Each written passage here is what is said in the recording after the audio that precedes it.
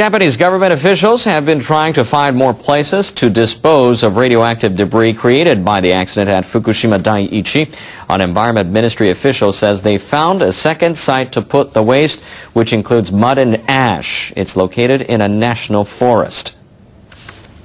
Senior Vice Environment Minister Katsuhiko Yokomitsu met with Governor Masaru Hashimoto of Ibaraki Prefecture to discuss the plan. Ibaraki is just south of Fukushima. Yokomitsu says they chose the forest because it's far from residential areas. It offers enough space and it can withstand earthquakes and torrential rains. Hashimoto says he needs to consult with residents and municipalities. Yokomitsu visited the mayor of the nearby city of Takahagi. Yoshio Kusama says he's opposed to the disposal plan. So are many residents. I'm against the plan for the sake of our children's futures. I understand that there must be a site somewhere, but I can't completely agree with this. The Japanese government owns the land that would be used for the site, so it doesn't need municipal approval. Officials plan to start constructing a facility to house the debris as early as next summer. Before that, they're expected to keep talking to municipal authorities and residents to win their support. They've already got one disposal site for radioactive debris. It's in neighboring Tochigi Prefecture. A town in western Japan held a drill on Thursday to build temporary bridges to restore access should coastal roads become impassable due to tsunami. It's feared that Nachikatsura town in Wakayama Prefecture could be hit by waves as high as 18 meters in the event of a major earthquake. Scientists say such a quake could occur along the Nankai Trough of Japan's Pacific coast. The drill was carried out on the assumption that a bridge on National Road had been washed away by a tsunami. Local contractors took just over an hour to erect a makeshift steel span over a 10-meter wide waterway. They also practiced building makeshift passages for emergency vehicles across the wider stream by laying down pipes 1.5 meters in diameter in the water and pouring earth and sand over them. The Land Ministry says it will store the required building materials in the town so that it will be able to have a makeshift bridge up and operating within 2 days of an earthquake.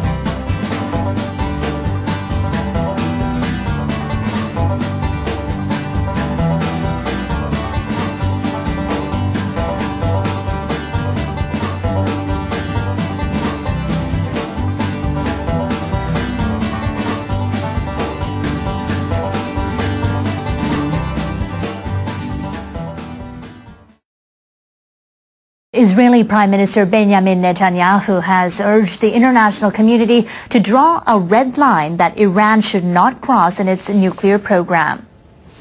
There's only one way to peacefully prevent Iran from getting atomic bombs, and that's by placing a clear red line.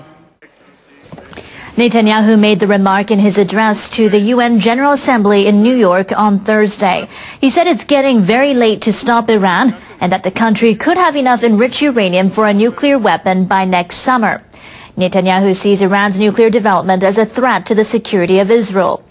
The Israeli Prime Minister said that the international sanctions against Iran are insufficient to make the country abandon its nuclear program.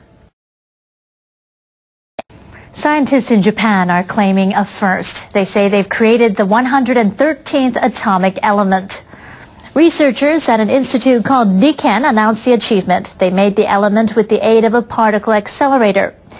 An international organization must confirm the team's results. That would allow Riken to become the first Asian research institute to name a new element. I'm confident in the results and that the creation of a new element is a big step for science. Scientists around the world have been competing to discover and confirm the existence of new elements.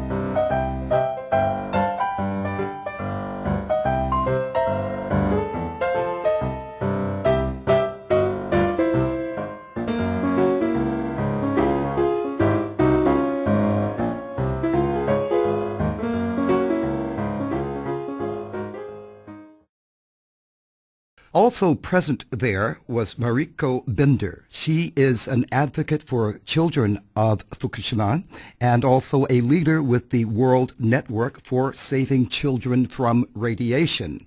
And she spoke about those issues as well as a disturbing new social trend that is occurring in Japan, where women of Fukushima are now considered by some to be undesirable spouses because of the potential for nuclear mutations during childbirth. Thank you for the opportunity to talk today. I am here to represent Fukushima children. I am Mariko Bender, a Japanese citizen living in the United States. But I have taken my sons to Japan every year since my son was 4 months old. So it was greatly a part of my life. I was once a Fukushima child. Remember Godzilla? The Godzilla monster attacked Fukushima. He was born from a nuclear explosion. Who could imagine Godzilla would haunt us almost 60 years later? It's ironic, a Fukushima man created him. Fukushima was beautiful. Its mountains, its lakes, hot springs, parks with ponds and cherry blossom trees. Now, radiation took over. This radiation has spread to California and across the United States. It continues to spread out and contaminate the soil, the ocean, and our planet. This didn't happen to you, and it's going. Dr. Helen Caldicott said, if Unit 4 collapses, I will evacuate my family from Boston. Not from Japan, from Boston. We are about 50 miles away from Calvert Cliffs, 96 miles from North Anna. How safe are we really? When we told that nuclear power is safe and the accident wouldn't occur. Did you know that in Japan, the usual 1 millisievert has been raised to 20 millisieverts per year? 20 times more. In Chernobyl, anyone exposed to more than 5 millisieverts a year was evacuated. Others in area of 1 to 5 millisieverts were offered relocation. People in Fukushima are trapped in this highly contaminated area. It is as if they are in a gas chamber. People exposed to more than 1 or 5 or even more millisieverts a year live there. This is very personal because my father and sister still live in Fukushima too. My father refuses to leave. My sister will not